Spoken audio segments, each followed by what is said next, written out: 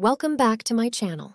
Making your own slime is a popular and enjoyable experiment for kids. It introduces them to the science of polymers and non-Newtonian fluids while providing a fun, hands-on activity. Here's how to create slime. Materials you'll need: white school glue, e.g., Elmer's glue, borax, sodium borate, or liquid starch, water food coloring, optional, mixing bowls, measuring cups and spoons. Instructions for borax slime. In a mixing bowl, add 1/2 cup, 120 ml of white school glue. Add 1/2 cup, 120 ml of water and mix well. If you want colored slime, add a few drops of food coloring and stir until it's evenly distributed. In a separate container, mix 1/2 teaspoon of borax with 1 cup, 240 milliliters of warm water until the borax is fully dissolved. Slowly pour the borax solution into the glue mixture, stirring as you go.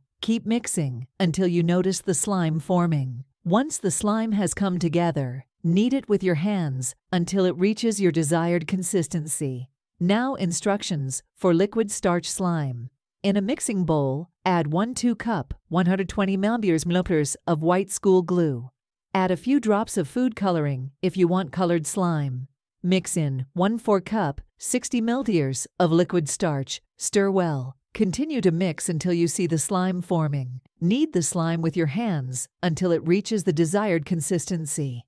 Explaining polymers to kids. Slime is made of polymers, which are long chains of molecules that are stretchy and flexible. It's a bit like a string of beads. The school glue contains polymers, and when you add the borax or liquid starch, it helps the polymers in the glue stick together, creating slime. It's like the glue's molecules are all holding hands. Slime is a non-Newtonian fluid, which means it doesn't behave like regular liquids, like water, because it can change its shape and behavior when you apply pressure to it. When you pull on slime slowly, it stretches, but when you pull quickly, it snaps. This experiment not only introduces kids to the concept of polymers, but also allows them to have fun creating their own colorful and stretchy slime. It's an engaging way to learn about the science of materials and their properties.